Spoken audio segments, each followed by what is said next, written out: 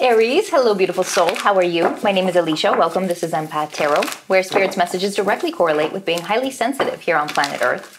Now this is going to be a general reading, so if it does resonate, like, share, and subscribe so we can get Spirit's message out there to fellow empaths. For more clarity on your situation, pop on over to your sun, moon, and rising signs. And if you're interested in receiving a personal reading with myself and Spirit, all of the details are going to be down in the description box below.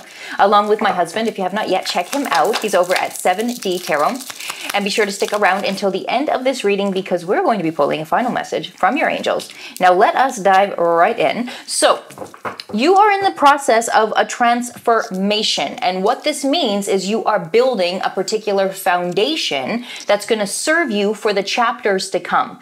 What that really means is that if things are feeling a little bit difficult or challenging for you, this comes with the territory of transformation, right? So know though that what you are being guided through, what your interests are, what you're intrigued by, what you're interested in, whatever it is that you're nudged or called towards, do trust that feeling at this time because that's what's providing you the data to give you and the necessary foundation again to guide you towards what comes next, which we can see here is all of your desires, right? So you're in the process of acquiring and receiving and attracting in this particular abundance. So don't feel like you are not doing what is necessary. Don't feel like the work that you're putting in is going unnoticed. Everything that you do, every attention to detail, every time that you are intentionally doing something and it's for yourself, it's for the greater good, it does not go unnoticed. We feel like you feel like the road is long and hard, and it has been long and hard, but trust when we say that everything is exactly as it's supposed to be.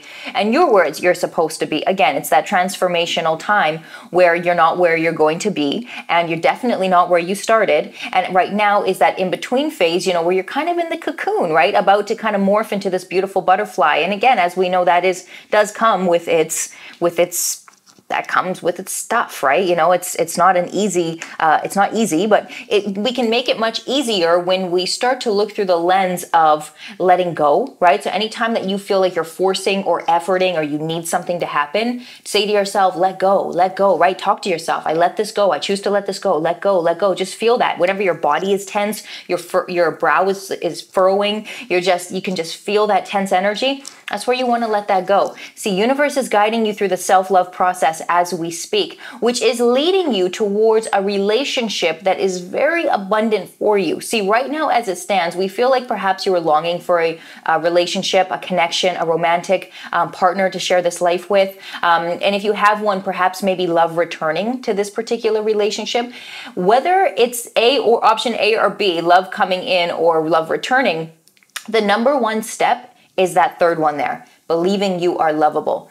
Now, the only reason why we don't feel like that is because we are too connected and identifying with who we are in this world. This is my name. This is where I'm from. This was my childhood. This is my body. As we know, we are just borrowing this meat suit, borrowing this human experience, this lifetime. We're just borrowing it to have gone through particular experiences to be able to collect data for our souls to expand. And this is one of those main pivotal moments that you are expanding through in order for love to come forth for you in your life, because you are going through the process of learning to love yourself and falling in love with yourself. And this is step number one of all steps, is now is a time for you, first and foremost, to take some time by yourself. Now is a time to disconnect from the beings around you, okay? And it's time for you to really embrace solitude. Solitude and gratitude is the foundation for realizing who we are, who we actually are, okay? Not the family we were born into, not our life's experiences up until this point,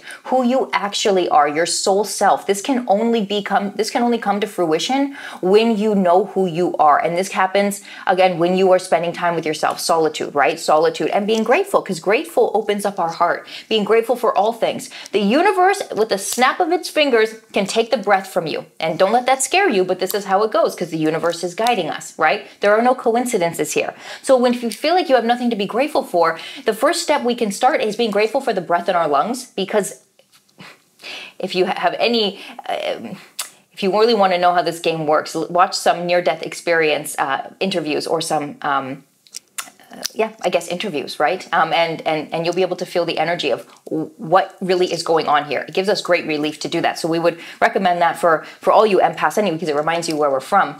But I digress. So this is the time now, again, where it's time to disconnect from those around you. This will be your only, this will be the one thing that will interfere with your expansion process at this time, is not claiming your independence in this time. So really taking space for yourself. I mean it, like we're talking like unschedule your schedule. You know what I mean? Like unattach from all things you planned and really take some time for yourself, so that you can really start to build the momentum of what life means for you. So you can start to prioritize what you actually want, who you are, what you want, and you'll be able to check in with yourself. See, the thing is, when we don't spend enough time with ourselves, not ever do we check in with ourselves. Hey, self, how are you? How are you feeling today? Have you eaten the right things? Do you need something? Are you good? Like, we never do that, right? We're always trying to see what everyone else is doing and what's going on with everyone else, but that completely disconnects us from our truth and from who we really are. And it disconnects us from the expansion that gets us to the abundance that is rightfully ours.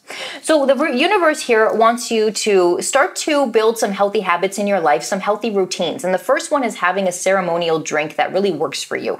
I particularly love coffee. I love coconut water. I love matcha latte. Sometimes it differs on the day, but there's specific beverages that really do help. Like, for instance, there's nothing more exciting for me than waking up, getting a walk in or a workout in, just moving the body first thing in the morning is really quite nice. Getting some morning light, getting some fresh air, right? Getting the body moving, and then having a nice cup of coffee or espresso, whatever it is. And I sit down with my tarot cards and I sit down with spirit and I talk to spirit for like an hour, and it's incredible. I journal it out. But the point being is that it wouldn't be the same if I didn't have something hot with me. And I know that seems kind of weird, right? Seems kind of like, attached to the material world. But in order for us to create these healthy habits, we need to have a why, a reason. And universe is saying, create like a ceremonial energy, right? Environment. When we're excited for something, it makes us want to do it, right? So get excited. Sort of like if we want to start working out, get really nice shoes and a workout outfit, right? Then you'll be excited because you're going to want to wear your new outfit. You're going to want to wear your new shoes, right? So it's the same way, right? Set yourself up for success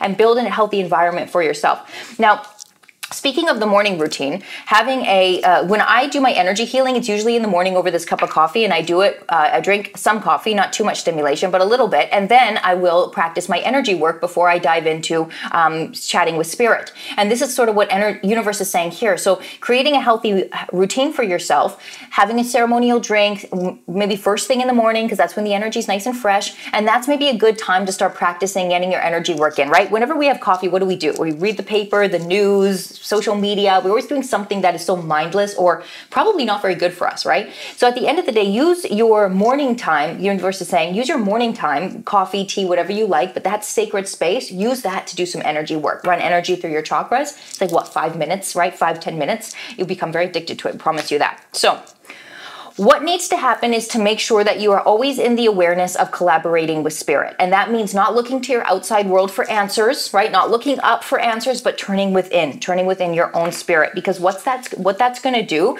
is it's going to make sure that you stay on track so that you don't feel overwhelmed, insecure, judging your outer world, wishing things were different. You won't feel like that. You won't feel like that because you will be connected to that part of you that is connected to everything else, which means that everything is always going according to plan. You are abundantly loved. You are unconditionally loved, Aries, no matter what you do, ever, no matter what choice you make, no matter what you choose, you are unconditionally loved. And when we are connected to that energy, we feel okay, even though things might not be exactly as we desire them to be. We feel okay. We feel good because we understand that we're on our journey and everything's happening for a reason. And we're exactly where we need to be to get us to what comes next.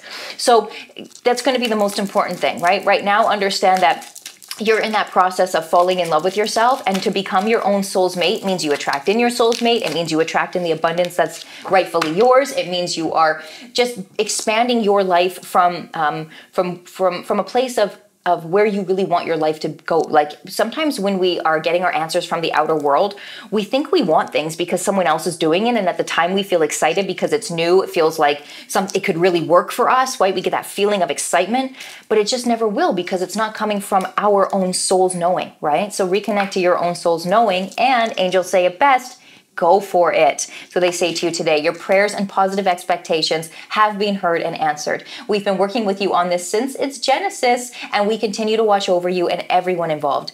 Stay on your present path, as it will take you very far indeed, right? So you're good. Your universe has got you. Angels have got you. But do try to implement the energy clearing practice amongst your morning beverage. As we know, it is just a peaceful time for us. So start to implement that in, and you'll notice that things will really start to take a change in terms of where you are picking up and where your awareness goes. We love you so much. We hope you enjoyed your reading. We hope there were messages in here for you. And if there was, like, share, and subscribe. We truly appreciate you. Spirit loves you. I love you. And until our next reading, keep shining, baby.